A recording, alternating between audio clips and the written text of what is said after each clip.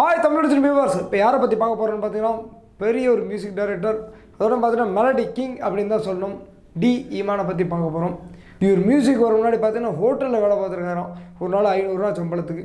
So அப்போ பார்த்துக்கோங்க. அது இல்லாமல் மியூசிக் மேலே இவருக்கு பயங்கரமான ஒரு ஆர்வம் இருந்ததுனால என்னென்னா இப்படியாவது மியூசிக் டைரக்டர் ஆயிடணும் அப்படின்னு நினச்சிக்கிட்டு இருக்காரு. ஃபஸ்ட்டு பார்த்தீங்கன்னா ஒரு சீரியலில் தான் இவருக்கு சான்ஸ் கிடச்சி. ஸோ அதை பார்த்ததுக்கப்புறம் தான் பார்த்தீங்கன்னா தமிழன் அப்படின்னு இளைய தளபதி விஜயோட ஒரு படம் கிடச்சி. அது அவருக்கு ஒரு பெரிய பிரேக் அப்படின்னு சொல்லணும். ஸோ D.இமானை பார்த்தா இவர் அப்படி சும்மா ஜப்பியா பப்ளியாக அப்படியே இருப்பார். நம்ம அவர் தான் கும்கி யானை மாதிரி இருப்பார் அப்படின்னு சொல்கிறதுக்கு ஒரு முக்கியமான காரணம் பார்த்தீங்கன்னா கும்கி படத்தை கூட இவர் தான் மியூசிக் பண்ணிருப்பார். ஸோ பார்த்தீங்கன்னா மியூசிக்கெல்லாம் தரமாக இருக்கும். ஒவ்வொரு பாட்டுகளும் இவர் பண்ண கிட்டத்தட்ட 102 படங்கள் விட்டார். மேக்ஸிமம் படம் பார்த்தீங்கன்னா ஆல்பம்லாம் சூப்பராக இருக்கும். ஸோ இப்போ கூட கேட்கணும் அப்படின்னு தோணும். அதே மாதிரி பார்த்தீங்கன்னா சினிமாவில் எப்படியே வாய்ப்பு கிடைக்கும் ரொம்ப நாள் இவர் கஷ்டப்பட்டு இருந்திருக்காரு. ஸோ அந்த நேரத்தில் பார்த்தீங்கன்னா தேவா, இளையராஜா இவங்கள்ட்டெல்லாம் எப்படி பண்ணுறாங்க இதெல்லாம் பார்த்துருந்தாரு. தமிழன் படம் கிடச்சோன்னே அப்படியே பார்த்தீங்கன்னா கண்டினியூவாக இப்போ வந்து சீமராஜா வரை வந்து நிற்கார். 102 படங்கள், முக்கியமான படங்கள்லாம் பார்த்தீங்கன்னா இவர் வந்து மெலடியில் சூப்பர் டூப்பர் ஹிட்டாக போட்டிருக்காரு. இவரோட படங்கள் 100 படங்கள் சொல்லிக்கிட்டு போனாலே கண்டிப்பாக அதுக்கே ஒரு நாள் வரும். அதனால் பர்டிகுலராக சூப்பராக மனசில் நின்று ஒரு 2-3 படங்களை பார்க்கலாம். முக்கியமாக பார்த்தீங்கன்னா வருத்தப்படாத வாலிபர் சங்கம், இந்த படத்தை பார்த்துருப்பீங்க. ஸோ பேக்ரவுண்ட் மியூசிக்காக இருக்கட்டும், சாங்ஸாக இருக்கட்டும், இன்றைக்கு வர அந்த சாங்ஸ் வந்து பயங்கர சூப்பராக இருக்கும் இப்போ கேட்டால் கூட. ஸோ அந்த அளவுக்கு இருக்கும். அது இல்லாமல் சீமராஜாவோட சாங்ஸாக இருக்கட்டும். முக்கியமாக பார்த்தீங்கன்னா ரஜினி முருகன் அப்படின்னு ஒரு படம் பார்த்துருப்பீங்க. அது சிவகார்த்தி நடிப்பில் வந்துச்சு. இன்றைக்கி வந்து சிவகார்த்தி வந்து இந்தளவுக்கு பெரிய ஒரு ரீச் ஆகிறதுக்கு முக்கியமான ஒரு காரணம் யாருன்னு பார்த்தீங்கன்னா நம்ம D.இமான் தான். D.இமானோட மியூசிக் வந்து நம்ம சீமராஜாவான நம்ம சிவகார்த்திகேயனை வேறு லெவலுக்கு கொண்டு போயிட்டு அப்படின்னு தான் சொல்லணும். ஸோ கிராமத்து படங்களை அவர் சூஸ் பண்ணி நடிக்கவும், கிராமத்துக்கு ஏற்ற மாதிரி நம்ம D.இமான் மியூசிக் அமைக்கிறது ரெண்டும் கூட இதுவாகும்போது அவர் வந்து அடுத்த சூப்பர் ஸ்டார் அந்தளவுக்கு கொண்டு போய் நிறுத்தியிருக்கு அப்படின்னா பார்த்துக்கோங்களேன். ஸோ என்னென்னா சில படங்கள்லாம் அந்த ரஜினி முருகன் படம் வைக்கும்போதெல்லாம் நம்ம சிலவங்களாம் சொன்னாங்க, ஒரு ஆளுக்கு வந்து ரஜினியோட பேர் வந்திருக்குன்னா அவர் அவங்கள நோக்கி பயணம் செஞ்சுக்கிட்டு இருக்காரு அப்படின்னு சொல்லியிருந்தாரு நம்ம லிங்குசாமி. தமிழன் விஜயில் படம் பண்ண பிறகு பார்த்தீங்கன்னா ஒவ்வொரு படம் சூப்பர் டூப்பர் ஹிட் படங்களாக கொடுத்துருந்தாரு. முக்கியமாக மைனா, ஸோ இந்த மாதிரி படங்கள்லாம் போக்கிரி ராஜா, ஸோ இது மாதிரி படங்கள்லாம் ஹிட் கொடுத்துக்கிட்டே இருக்கும்போது பார்த்தீங்கன்னா இளைய தளபதி விஜய் கூட மீண்டும் இணையதுக்கு ஒரு சான்ஸ் கிடைக்குது. அந்த படம் தான் பார்த்தீங்கன்னா ஜில்லா.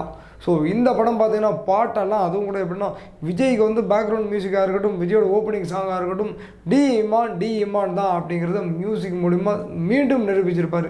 ஸோ ரொம்ப நாளுக்கு அப்புறம் விஜய் படம் எப்படி D.இமான் பண்ண போகிறோம் அப்படின்னு விஜய் ரசிகர் அப்செட் ஆனாங்க. எங்கப்பா அந்த ஆள் சும்மா நல்ல படம் கொடுப்பாரு, நல்ல ஹிட் பாடு கொடுப்பாங்களா அப்படின்னு பார்த்துக்கிற நேரத்தில் ஜில்லாவில் வந்து அதுவும் கூட அந்த ஓப்பனிங் சீனில் அந்த கிளாஸ் எல்லாம் உடச்சிட்டு வரும்போது ஒரு BGM போட்டிருப்பார், வேறு லெவலில் இருக்கும்.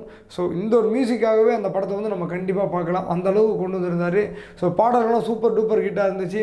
அதோட முக்கியமாக பார்த்தீங்கன்னா கடைக்குட்டி சிங்கம். ஸோ கிராமத்தில் ஒரு படம் எடுக்கணும் அப்படின்னா ஃபஸ்ட்டு முன்னாடிலாம் பார்த்தீங்கன்னா இளையராஜா கூப்பிடுங்க, எந்த மியூசிக்காக இருந்தால் இளையராஜா கூப்பிடுங்க, கிராமத்தை வச்சு ஸ்பெசிஃபிக்காக எடுக்கிறீங்களா இளையராஜா கூப்பிடுங்கப்பா அப்படின்னாங்க.